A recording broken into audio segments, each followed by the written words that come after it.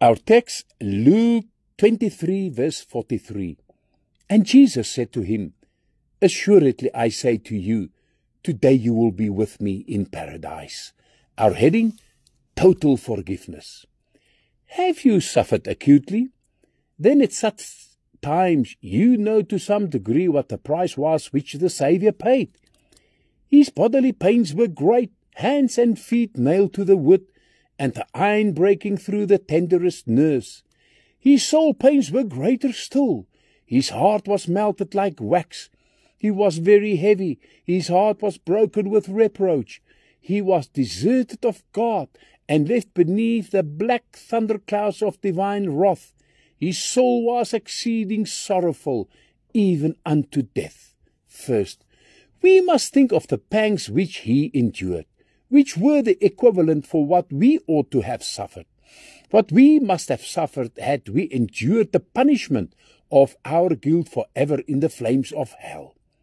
But pain alone could not have redeemed us. It was by death that the Saviour paid the ransom. Death is a word of horror to the ungodly. The righteous has hope in his death, but as Christ's death was the substitute for the death of the ungodly. Second, he was made a curse for us, and the presence of God was denied him. His death was attended with unusual darkness. He cried, my God, why have you forsaken me? Oh, think you earnestly on this. The ever-living died to redeem us.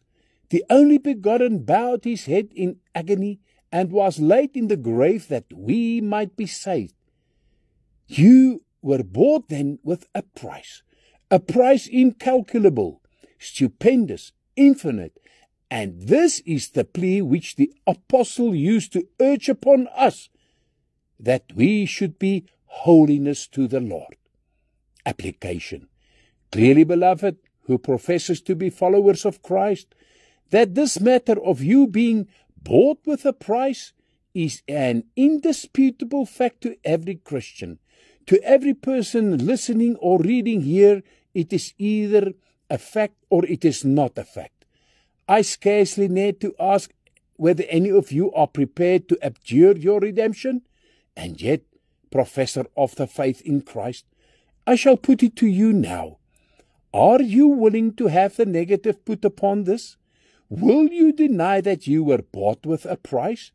Will you now confess that you were not redeemed on Calvary?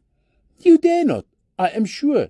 You would rather die than abjure your belief in it. I pray. Heavenly Father, I thank you for the revelation of the truth of Calvary, and that we were exposed to it. In Jesus' name, amen.